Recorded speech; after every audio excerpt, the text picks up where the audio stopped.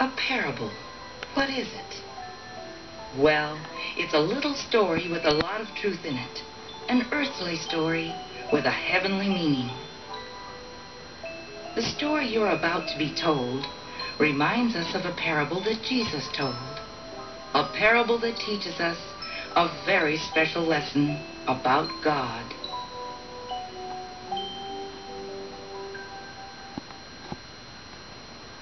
School days in the ocean.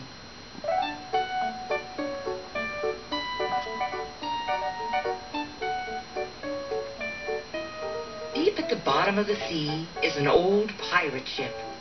It was sunk many years ago, and the fish in that part of the ocean decided to use it as a schoolhouse for their growing youngsters. Let's go into the classroom and see some of the students.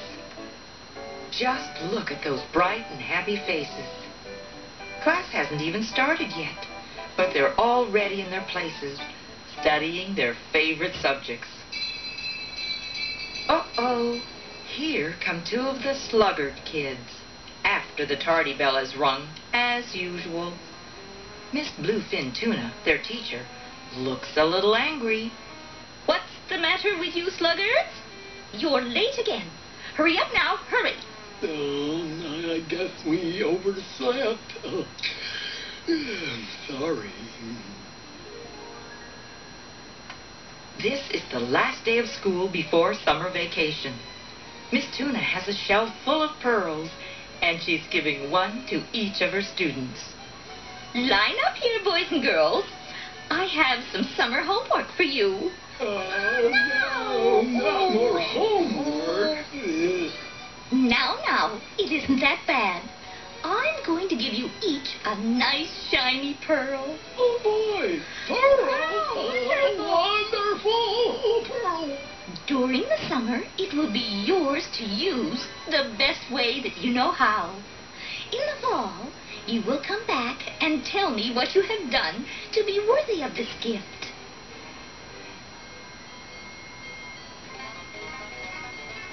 Eager to get busy, the flying fish dash to the surface of the sea as soon as school is out. They're off to a flying start. Let's see. Let me see. A pearl. Now, I wonder what I'm going to do with it. And the other fish make room as Tommy Torpedo, the electric eel, hurries off with his pearl. Gangway! Look out! Let me out of here! Tommy is full of electricity, you see, and it isn't safe to get too close to him. Well, can't disappoint Miss Tuna. Gotta find a way. Let me see. Oh, yes. Round and round swims the striped marlin, searching for an idea. He knows that if he just thinks long enough, he'll know how to use his pearl.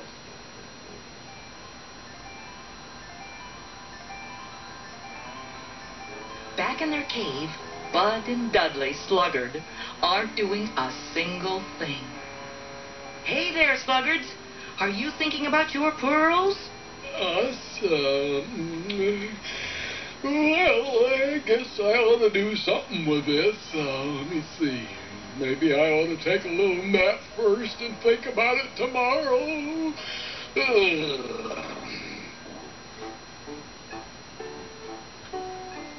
Well, here it is, another day. And I suppose this pearl might get lost while I nap. Then Miss Tuna really would be mad at me. Oh, I'll just put it in this little old hole for the summer. I'm sure it's going to be good and safe there. But with Tommy Torpedo, things were different. There must be lots of things I can do with this pearl. Of course, there's one thing I do better than anything else. Maybe the pearl can help me use my electricity. And Tommy was right. He traded his pearl for machinery and had himself all connected up with wires and switches. Hey, how's this for a fine power plant? My neighbors have more electricity than they've ever seen, and I don't give them a shock either. Jimmy Marlin is still wondering about his pearl, but he has to take time off to hunt for his noontime meal. No taste could be profounder than a flounder in a chowder. Well, now this Looking for lunch gives me an idea. Oh, come on there, Mr. Oyster. Into the sack with you. Yes, and your friends, too.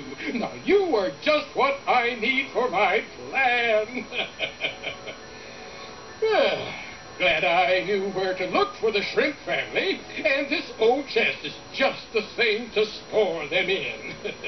Ouch! Hey, what are you doing, Mr. Crab? Let go of me! Oh, wise to you, young feller. You think I don't know what you're doing with that chef's hat on? You're not gonna latch on to me. No, sirree.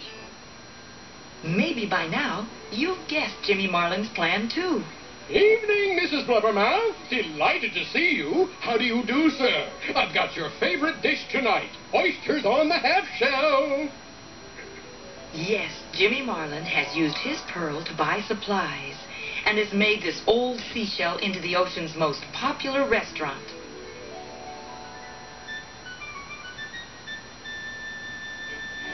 Well, vacation is over, and everyone is hurrying back to school. Well, almost everyone. Here come the sluggards, after the tardy bell again. At the last minute, they remembered their pearls and stopped to dig them up. And so, they were later than ever. I wish we'd gotten an earlier start. I wonder why it's so hard to get up in the morning.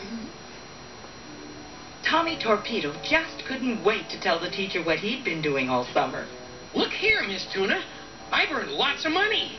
I built a power plant with the pearl you gave me, and fish families for miles around are using my electricity. Very good, Tommy. You deserve an A.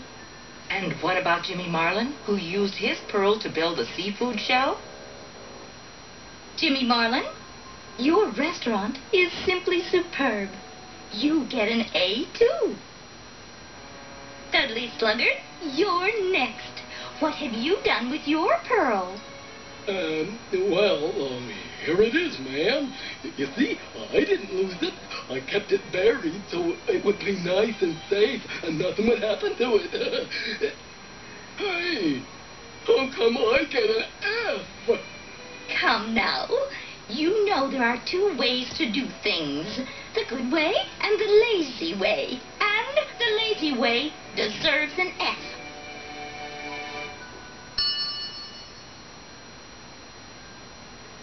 This story reminds us of one that Jesus told.